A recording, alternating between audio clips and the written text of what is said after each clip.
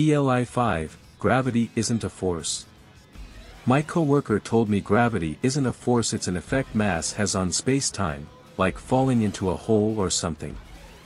We're not physicists, I don't understand. Let's look at Newton's first law.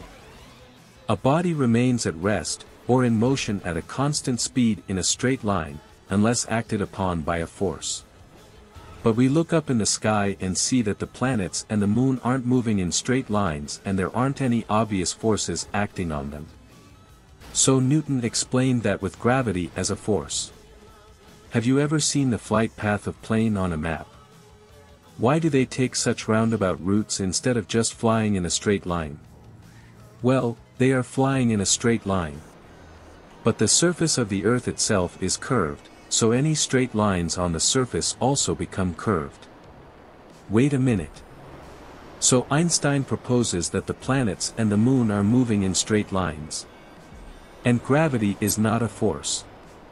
It's just the stuff that they're moving through, space and time, are curved, so their straight lines also end up curved. And that curvature of spacetime is called gravity.